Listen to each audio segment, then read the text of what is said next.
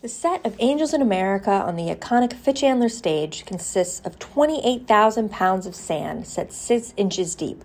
That's 14 tons of sand. The structure underneath was actually reinforced to hold that weight. The sand is meant to symbolize the ashes of the dead or the sands of time, but it's also used in a Zen garden ritual at the top of the show. We use non-toxic therapy sand, which has less grit and dust and is easier to work with. It's misted every night, and buckets are provided backstage for company members to empty their shoes into. Maybe the best thing about the sand is that it encourages a sense of play in the cast.